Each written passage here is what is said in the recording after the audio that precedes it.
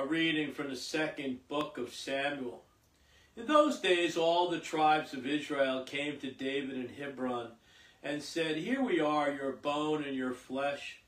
In days past, when Saul was our king, it was you who led the Israelites out and brought them back. And the Lord said to you, 'You shall shepherd my people Israel, and shall be commander of Israel.' When all the elders of Israel came to David in Hebron, King David made an agreement with them there before the Lord, and they anointed him king of Israel. Verbum Domini. Let us go rejoicing to the house of the Lord. I rejoice because they said to me, 'We will go to the house of the Lord. Now we have set foot within your gates, O Jerusalem.' Jerusalem built as a city which compact unity. To it the tribes go up, the tribes of the Lord. According to the decrees for Israel, to give thanks to the name of the Lord. In it are set up judgment seats, seats for the house of David." A reading from the letter of St. Paul to the Colossians. Brethren, let us give thanks to the Father who has made you fit to share in the inheritance of the holy ones in light. He delivered us from the power of darkness and transferred us to the kingdom of his beloved Son, in whom we have redemption, the forgiveness of sins. He is the image of the invisible God, the firstborn of all creation. For in him were created all things in heaven and on earth, the visible and the invisible. Whether thrones and dominions or principalities or powers, all things are created through him and for him. He is before all things, and in him all things hold together. He is the head of the body, the church. He is the beginning, the firstborn of the dead, that in all things he himself might be preeminent. For in him all the fullness were pleased to dwell, and through him to reconcile all things for him, making peace by the blood of his cross. Through him, whether those on earth or those in heaven. Verbum Domini. Alleluia, alleluia, alleluia.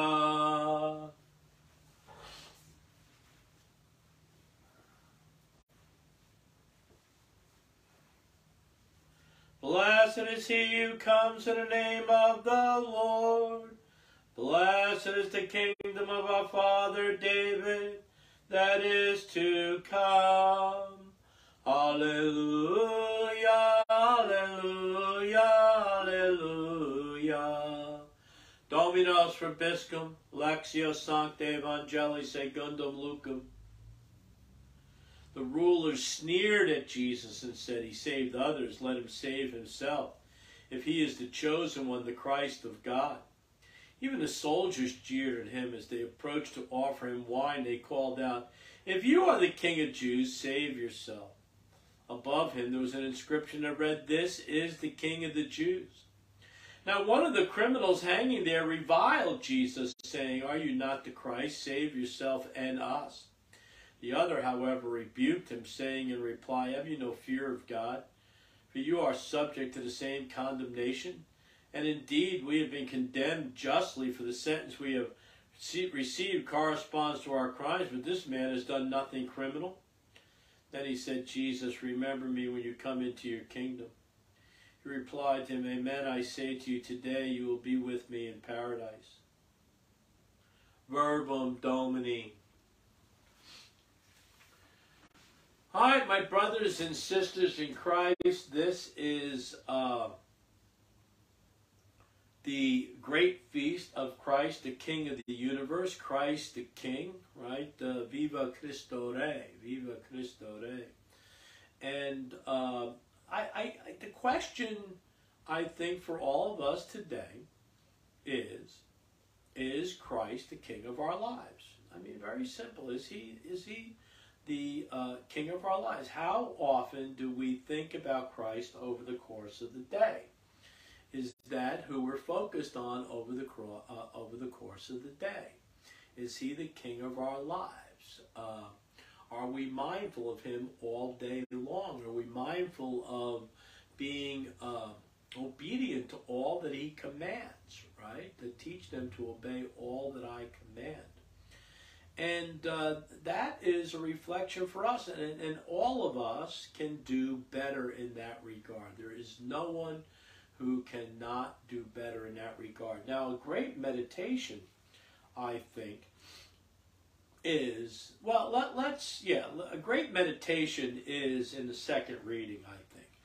And it really is, and let me go to the doxology, all right? Through him and with him and in him. Through him and with him and in him. O God, Almighty Father, in the unity of the Holy Spirit, all glory and honor is yours forever and ever. So we give praise to our Father in heaven through Jesus, with Jesus, and within Jesus, because we are part of the mystical body of Christ. But Paul expands on that, right? And he says that all the universe is contained within Jesus. And if you see these images of Christ the King, you can see that the entire universe is contained within Jesus. It is a beautiful image, the icon of Christ, King of the universe. And think about that. I mean, think about that, right? That Christ is the head. We are the body, but we're contained in Christ. And all things are for Christ. Creation was created for Christ, by Christ, and in Christ. I mean, this is really a mind-blowing, I think, reflection for all of us to just sit and meditate on this. We look outside and we see the world and we see the stars, right? We have some conception of the universe, and yet that is all contained in Christ, in God. It's just unbelievable, right? It's just an amazing, amazing reflection. And it is true. It is true. And in this universe that's contained within Christ, right? Christ contains this entire universe. There is much rot. There is much corruption. There is much sin, right? And he contains all of this for one purpose and one purpose only. To bring that rot and corruption and sin to good, to grace, to eternal salvation.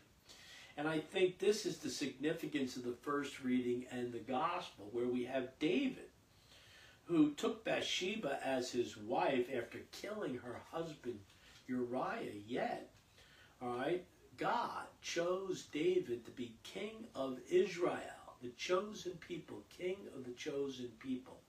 And then also, all right, an ancestor, right, that Jesus would come from the family of David, the line of David, the ancestry of David, right?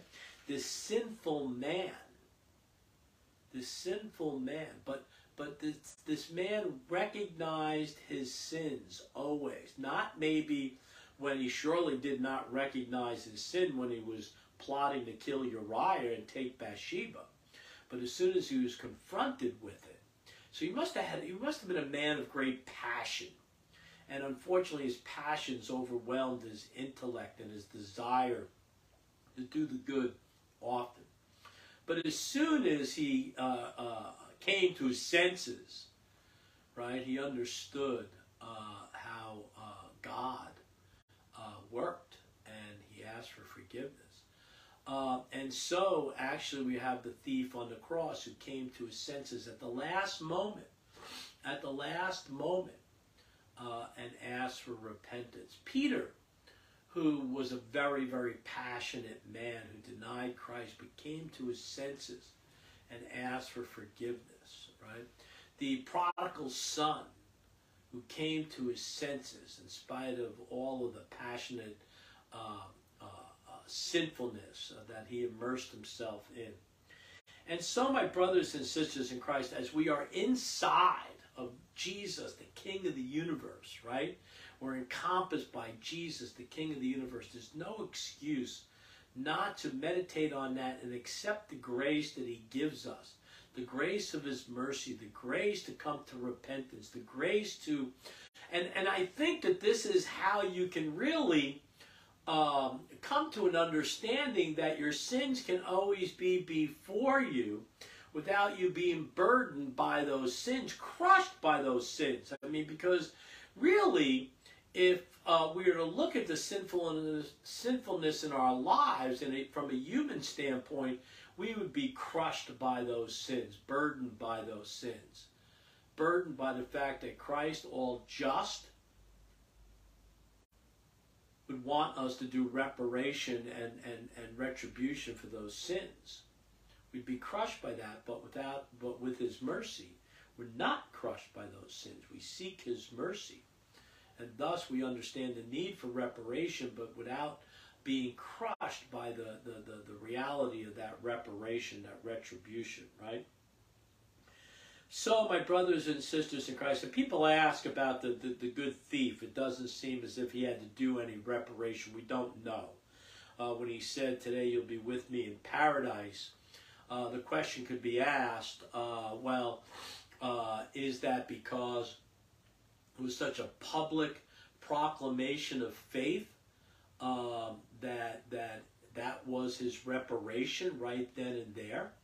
Or did he have to do reparation? Because remember, a day is like 1,000 years, 1,000 years like a day. So what was purgatory like for him? But the fact of the matter is, he was purified. Nothing impure shall enter into heaven. For him to experience paradise, he was purified. Very possibly the only one truly purified by the blood of the Lamb.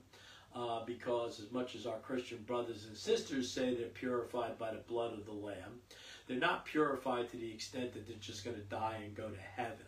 I saw that again today on social media. This preacher just saying that, look at we're all sinful, we're all doomed. Jesus dies, and we're all forgiven, and that's it. We're all going to heaven, justified by the blood of the Lamb. Well, no. And he says, only if you repent, Well, yeah, but that repentance has to be ongoing. That repentance has to be daily conversion. A daily conversion. It's not like we repent, we're justified, and then we can just go live any old way we want and not do anything. All right, not do anything and still achieve eternal salvation. No, that is just a goofy theology. It doesn't make any sense. There's no logic. All right, but the reparation, I think, that the good thief did was chastising his fellow thief. And so there was repentance and there was reparation right there on the cross at the last minute, which is a great hope for us. It's a great hope for us, but there's also a danger in that. We don't want to wait till the last minute to repent. We want to repent now. We want to repent often. We want to repent daily. We want to do constant reparation for our sins. We want to live as saints, die as saints. We can do that within this reality of Christ, the King of the universe, within this mystical body of Christ, right? We have abundant graces, the sacraments, the church, the saints as models for each and every single one of us. Spiritual exercises, scripture, the holy sacrifice of the Mass. It's all there, contained within Christ. And so, my brothers and sisters in Christ, let us ask that question. Is Christ the King of our lives? And to really put that into focus, read St. Paul to the Colossians. Chapter 1 is the beginning of Colossians, where he talks about this, right? That the universe was made for Christ, by Christ, and is within Christ, right? And when we do the doxology today, be mindful of that, because of course the doxology is leading us, right, into being one with Christ, being united to Christ through the Eucharist.